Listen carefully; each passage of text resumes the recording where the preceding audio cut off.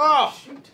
Didn't see you there. I didn't know we were being watched. We were working really hard. Usually people announce when they sneak up on you, but you Yeah. guys...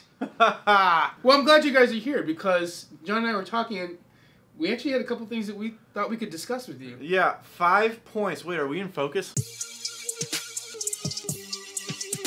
We're in focus. 5 signs that you're ready to leave your small town as an actor. You said this in the last video. You got to go to where the work is. Point number 1. You've discovered your dream as an actor. You want to do it, and you're willing to sacrifice everything else.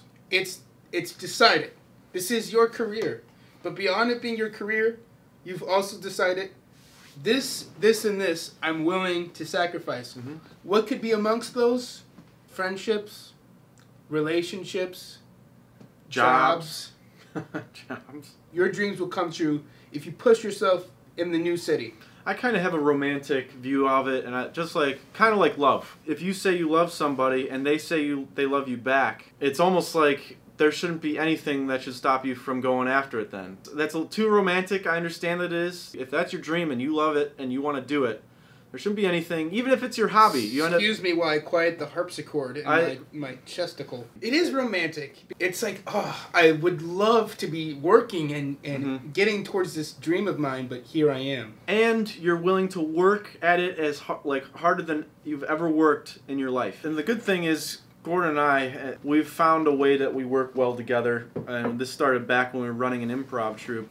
And now, point number 2, no FOMO. No FOMO, no fear of missing out. And when we talk about that, we talk about professionally.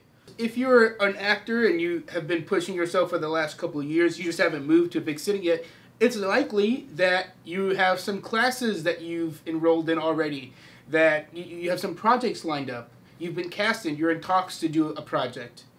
You got to be willing to set a date, maybe, to have those things end. Hey, I'm not going to pick up any more projects after this date.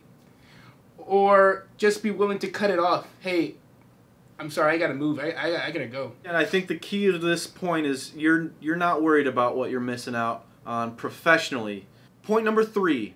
It has to do with finances. Now, we couldn't just boil it down to one thing because everybody's different in this field, right? Some people have more support, some people don't. Yeah. I was in a spot where I was like working this serving job, and before that I was cooking, and I was just like, man, if I set a goal of like $5,000 and I reach that goal of $5,000, then I can move down there and I won't be an issue. Well, after doing that, it wasn't worth it. It's just, you just got to get down there. You're not going to get 10 grand and be like, all right, now 10 move. Then you're going to be like, well, let me get 15 because now I want to get a car and now I want to get this or that. And you're still stuck. You got to move. Part of the thing is you got to set a date. I don't think we'd be here right now if we hadn't set a date. It kicked us in the butt. And I knew too, and I'm somebody who's like, if I say I'm going to do something, if I don't do it, I'm not going to be able to look at myself the same way. Yeah. And so when him and I made the date and we shook hands on it and we told each other that that's the date we're going to move, October 15th, like, I knew if we didn't do it that I would have thought less of myself. Number 4, are you content with your life? Are you professionally content with what you're doing? If acting is your dream and you want that to be your main income, you want that to be your thing, being in a small town is going to be really difficult to be content. Yeah. I mean, it's possible. Ask yourself, too, are you content with the trajectory?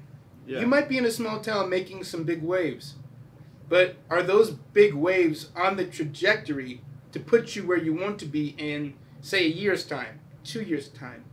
Are you going to reach your ultimate career goal? If not, you might have to move. Because there are some actors in Cleveland who have been acting for 20 years, and they're the biggest name in the Cleveland acting community. They've been working on that for 20 years, and that's where their trajectory has landed them. They're okay with that. Yeah. But some of them turned into teachers, which, I mean, that's just not for me. I can't do that for the rest of my life. I'm down to teach, but I can't be a teacher the rest of my life. I want to do it. Yeah. And that's their choice, and I totally respect. That's definitely a more reasonable, realistic. But that's their career goal. That's their career goal. That's their career goal. And I don't want you to think, because I was content in Cleveland for probably 3. There's a good amount to gain out of a non-professional market because you get to hone your skills in a way that a professional market might not give you the opportunity to do. Mm-hmm. But there's a limit to, because that trajectory, because you're learning so much, it's actually still in line with your main trajectory that you actually want, right? Yeah. So it's just at some point once you hit 4 or 5 years that you're actually losing your momentum. At least it was for us. Yeah. Year 4, we weren't content in Cleveland for 2 years. Yeah. And that's what really got us. And then a year ago, we set the date of October 15th. A good marker to ask yourself is, can I live with myself where I'm currently at? If you're getting like depressed, it may not be the season. It may be that you need to get up and move. When you decide to leave, like if you think that's something to do, you're going to be thinking about your family, and you're thinking about your friends and your relationships and all this stuff. And you're like, man, my entire family's here. I don't want to just leave my family, my friends that I've known. I mean, I'd be betraying them. They'd feel whatever type of way. But at the end of the day, I finally realized that, yes, I miss my family. I'm going to miss them so much. That's a sacrifice I'm making. But if I were to stay, I'm just going to continue to not be happy with where I'm at in my life. I mean, I took a huge risk in dropping out of college in order to pursue this. That would have been all for naught. I mean, that risk that I took of dropping out means nothing. It meant nothing. If I'd stayed, it's like, okay, well, I could have hung out with my family every day, but what does that do for me? Yeah. It's just going to be like, we're going to do the same thing every day. And it's not like I want to...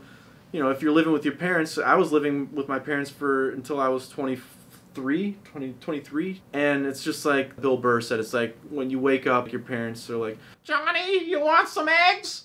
It's like, dude, and they're telling you to clean up your room. You gotta get out. I had to get out of it. I had to get out of that house. Our final point, number 5, has to do with timing. I mean, none of all this stuff before that we mentioned does nothing if the timing is not right. For instance, if you just got broken up with, it might be time to leave. If you just lost your job, might be a good time to leave. If your lease is up, might be a good time to leave. Sometimes you got to create your own destiny that way. There's not going to be any cosmological event where it's just, oh, today's the day. But there will be some life occurrences that are just kind of like, this would be a really convenient time to slip out of, this small town and go to a big city. For us, it was COVID, because I had my serving job, but I also had some gigs lined up. I was about to start teaching improv, and I had a couple acting gigs lined up as well. Lost all of them as soon as COVID hit. So it just kind of like, not only did we set a date to leave, but now I don't have any jobs. Another thing that lined up for us is that we all had the goal to leave, and our friends wanted to go, so our friends, other friends that went down to Atlanta just went too. It worked out that way for us. It happened to. But if you're trying to decide when, and somebody else that's moving, it's like, okay, maybe I can time it up with them, so at least I know one person that's going down there. I guess there's one last little point. There's never going to be a point in time where you feel you're ready to move down. The timing might be lining up, but you're still going to feel like, I don't know, these 3 things lined up, but then I don't have the money that I want. It's just not always going to line up like that. Yeah, I could move in October, but then why shouldn't I just... Because I got to fly back up for Christmas anyways. Why don't I just wait till January? And then January comes around, then there's a wedding you got to go to. You just got to do it. And there's no right timing. You're never going to be prepared enough. You're never going to... You got to live your own life. People might be telling you, man, I've seen some of your work. I just don't know if it's for you, or your parents are like, there's 1 in a million, but all of those things might be true. You might suck, but you got to live your own life. And there's no reason why, even if you did suck, that you can't get better. I mean, we certainly suck in many areas. We don't suck at everything, but we certainly do suck when there are just things that I just can't do when it comes to acting. But you can get better, and you can train, you can work on it. Yeah. You just got to live your own life. And so I guess the 5 points we had were, 1, you've discovered that acting is your dream and you're willing to sacrifice everything. Point number 2 is no FOMO. No fear of missing out professionally where you live at right now. Yeah. Number 3, we just talked about finances. If your finances are in an okay spot to move down, but ultimately we're like, does it really matter? I don't know. It doesn't have to be. 4, are you content? Are you content with your life right now? If not, you better get down there. And number 5, timing. Is the timing right? Now, we understand that moving is a risk. It was for us. We don't know if it'll ever pan out. The only way we'll know is if, you know, we're down here. But there and we are did it. strategies that you can take to help it work out. Help it work out, and you can only see once you've done it. And you know, you don't want to be that person that 50 years goes by and you're like, man, I wish I should have done it. So because you weren't content, and you knew that 50 years ago. That's our video. Thank you for watching. Please subscribe. Check us out on our other videos. We do a lot of content on just reacting to acting technique. Yeah, if anyone has any questions that you want to ask us or you want us to talk about our perspective on, you know, drop a comment. Maybe send us an email. We have links to all that stuff everywhere, right? Yeah, and you don't have to be an actor. You can just ask. You can just ask us a question about acting that you're curious about from a non-acting perspective, or if you are an actor, you can ask us a question. Anyway, see you guys. Peace. Hi.